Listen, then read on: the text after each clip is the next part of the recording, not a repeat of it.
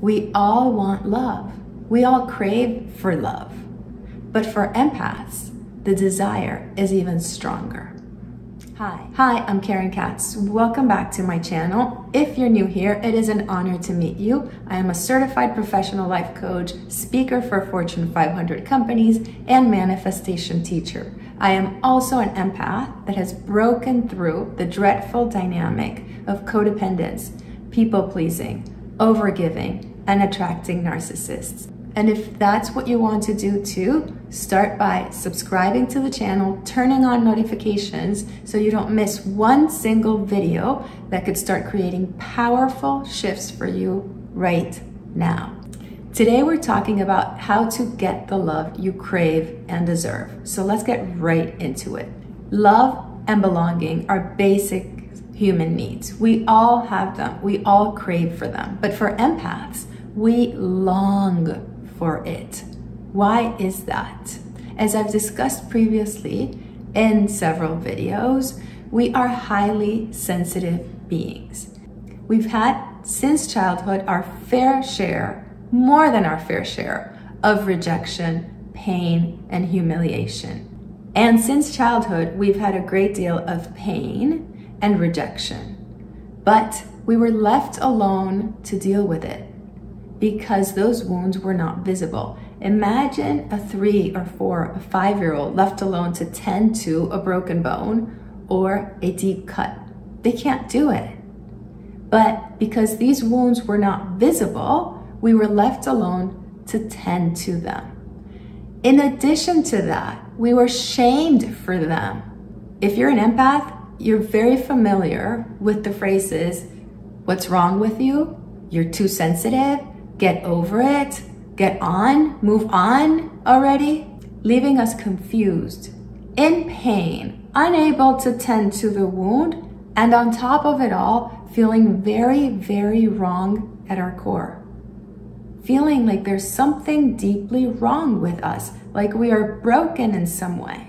Here's what happens, and this is the most delicate part. This deep-rooted feeling starts to erode our sense of self, our sense of self-worth, and it starts to develop tentacles that create a set of core beliefs from which we operate. I'm broken, there's something wrong with me, I'm not good enough, I need to be fixed. And this set of beliefs becomes the filter through which we see the outside world. The outside reflects the inside. It has to. The brain looks for congruency. If we're walking around with this feeling that there's something utterly wrong with me as a child, then I am the last one picked. Guess what the outside is going to reflect? Exactly that. I am always the last one picked. And let me know in the comments if this is something that is very common for you, because it always happened to me as a child. What we don't know is how this addiction started. And yes, it is an addiction. I've read about people that were addicted to drugs and how their addiction started. And in some cases, a parent took the child's arm when they were very, very young and injected a needle into their arm. And that's how their addiction started. Narcissistic abuse does exactly the same thing. It shatters our sense of self. It creates a core wound and belief of brokenness, deep-rooted shame that has us walking around feeling worthless, looking for someone to see us, looking for someone to validate us, making us external validation junkies, where we develop codependency, people-pleasing, the inability to say no, the inability to create boundaries, wanting to be whatever other people want us to be so that we can get the love, the acceptance, the validation once and for all. If you're an empath, you're very familiar with becoming a chameleon. That's what I felt I was for most of my life. I didn't even know who I was anymore, because if I was with one person and they needed me to be that way, I became that way. If I was with another person and they needed me to be the other way, I would change to be that. a chameleon, always changing to satisfy the people around us. And that's because we don't know how to get our need met, this primal need of love and belonging. We don't know how to get it met. We never had it met when we were young. We're walking around with this core belief that we are broken, that there's something that is wrong and needs to be fixed. And if anybody gives us any attention, it's, wow, you're doing me this huge favor.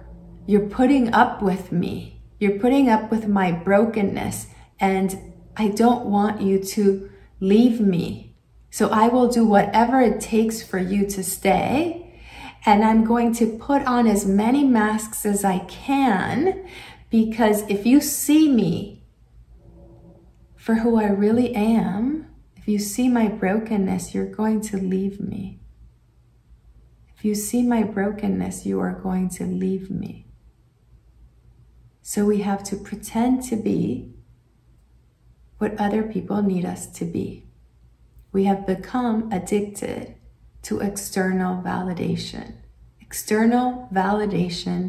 junkies for survival. This was a survival mechanism. We needed to cope in whatever way we could.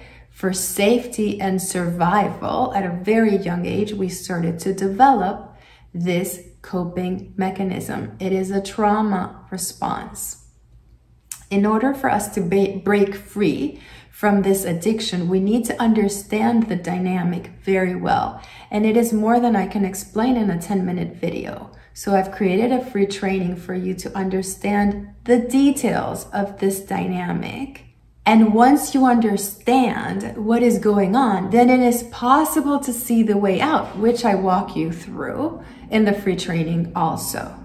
So make sure to check that out in the description box. The link is there for you.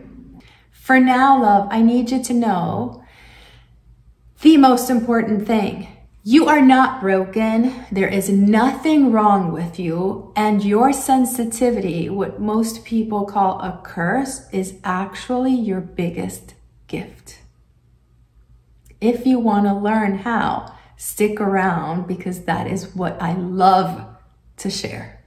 If you enjoyed this video, let me know by giving it a thumbs up. Also, let me know in the comments what you'd like to hear more about so I could put it on the list for the future videos. And please do share this information with fellow empaths. So it is possible to heal from this. It is possible to break the addiction. It just takes the proper tools, the proper guidance, the proper support. But it is possible. 100%. You are not broken. There is nothing wrong with you. Much love your way. I will talk to you soon. Namaste.